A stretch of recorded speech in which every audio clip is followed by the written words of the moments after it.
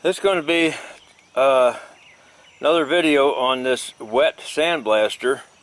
I did one recently on this smaller one that goes on the 1/4 inch setup with the smaller electric sandblaster. It's really pretty good size one for electric.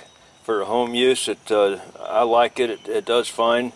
But I have a bigger commercial grade sandblaster, pressure washer, that is a little bit bigger than what most people have at their house. It's a 9-horse motor, 4 gallon a minute, 4,000 pound is what it claims to be. There was issues with the pump, so I just bought a new pump and put it on there. I haven't started it up yet. We'll see how it's going here in a few minutes. So anyway, this is the 1/4 inch set that I did the video on the other day, and this is the bigger 3/8 setup, and we're going to try this one out and see how it works. And we're going to do it on another brake drum, just the outside of it, because this drum's not going to be reused. And we'll do some on a fender that was replaced on a car, and see how it does with the paint and the rust on the fender.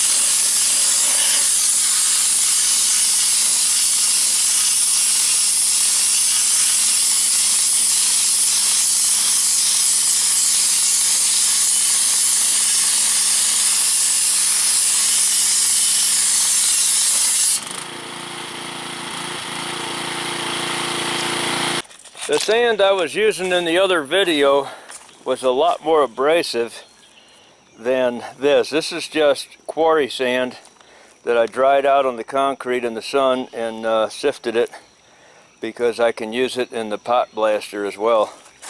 I can take this over to where the pot blaster is. I don't have air over here where I am right now. I've got high water pressure over here. We got city water pressure direct. This is not an outdoor spigot that you have on your wall, a bib cock on the wall, because those have a lot of flow reduction in them. There's just not a lot of water comes out of them. And so this thing here can run 4 or 5 sprinklers at a time on the grass or in the garden or whatever. And a bib cock is lucky to run one, because they just cut the water flow down so much on them. But this is city water pressure without going through a regulator. It's over 100 pounds of water pressure that we have here. Anyway, as you saw, I had this up to 4,000 pounds of pressure on the pump here, and we need a minimum of 4 gallons of water on this thing, and we got I'm sure we have more than that coming out of this spigot. This thing will, I mean, this has got a lot of water coming out of there, a lot of pressure. So with this soft, mild sand, as you see, it did take the paint off, and it had to get pretty close to it though. And it does a fine job on the rust. Now, one major advantage is it keeps all your sand right here. You don't have to wear breathing protection. It's good to have eye protection on, but you, all your sand stays right here, and you don't have much of it overspray or anything like that like you do with the dry sandblaster. So I'll go over there and do a little bit of dry sandblast with the pressure pot and compare. I'm going to use this pressure pot blaster. It's doesn't have as big a nozzle as that wet sandblaster does, but I don't know, this dry blaster seems to be more abrasive, but we'll see how it does on this. Got the fender set up over here again. We'll hit a different spot on it. It's a different drum, but same condition. So let me go ahead and get set up for that.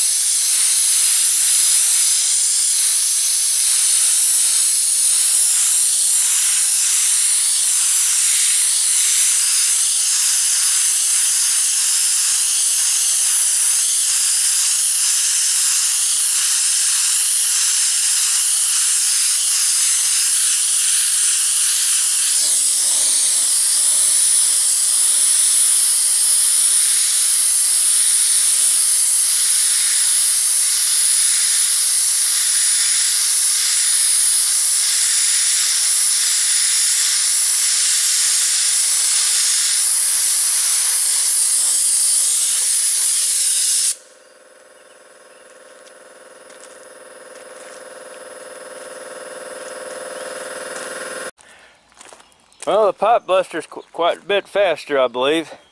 It's a lot messier and a lot noisier because the air compressor is hammering the whole time, and you got to have a lot of air. Most people at home do not have anywhere near that much air. Need a good 18 to 20 CFM. It's probably a good amount. Get by with that. It'd be hammering the whole time. You got to stop and let it catch up now and then. Then after about 10 minutes, you got to stop and wait and let the thing cool down, let the compressor cool down. Unless you got a big, a lot of air, and you got 50 cubic feet of air, then you can run these or a bigger one. But yeah, it's a lot faster to do this, but your sand is not contained. See, there's no sand anywhere around here. It's all over the place. It's all on me too. And you got to wear breathing protection. I have to wear a mask.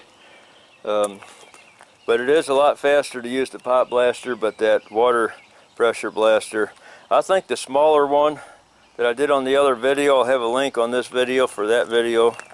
I think it's the best deal for people at home, and it's going to work good for you, and it's inexpensive. You just gotta have enough water to run it, and enough power on your sandblaster, on your pressure washer. Alright, thanks for watching.